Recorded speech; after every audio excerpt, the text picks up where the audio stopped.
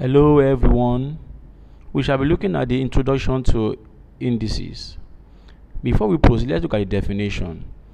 Indices is one of the aspects of mathematics that deals with the powers and bases of an expression, such as x raised to power n. We know that x plus x plus x plus x plus x equals to 5x, and also know that x times x times x times x times x will give us x to the power 5. Hence, x raised to the power 5 is known as index notation, where x is the base, where n is the index or power. Now, let's proceed to the laws of indices. Basically, we have 5 to 7 laws of indices, but today we will be looking at the 2 laws of indices. The first law says a raised to the power x times a raised to the power y equals a raised to the power x plus y. Anytime you have times in between the 2 indices, when the bases are the same, you sum the index. For example, 2 raised to the power 5 times 2 raised to the power 4 equals 2 raised to the power 5 plus 4. Because the bases are the same, we sum the index, and that is raised to the power 9. Now, looking at 5a raised to the power 4 times 3a raised to the power minus 5.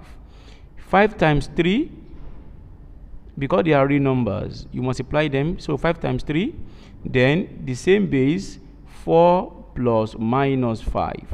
And that gives us 15a raised to the power 4 minus 5. And that we have 4 minus 5. And that gives us 15a raised to the power minus 1. In the next edition, we shall be looking at how to simplify a raised to the power minus 1 further. Now, law 2. Law 2 says anytime you have division sign in between 2 indices, you subtract the index. For example, if I have 5 raised to the power 7 divided by 5 raised to the power 3, because we have division, we subtract, and that becomes 5 raised to the power 7 minus 3. Also, we have 2 raised to the power 9 divided by 2 raised to the power 4. Because the bases are the same, we subtract 9 minus 4, and that gives us 2 raised to the power 5. Looking at this as well, 5 raised to the power 11 divided by 5 raised to the power minus 4 equals 5 raised to the power 11 minus 4. From primary school and GSS level, we know that minus times minus is plus. So we have 11 plus 4, and that gives us 5 raised to the power 11 plus 4, and that is 5 raised to the power 15. Combining the 2 laws, we know that the top one here, simplify y raised to the power 3 times y raised to the power 5 divided by y raised to the power 6.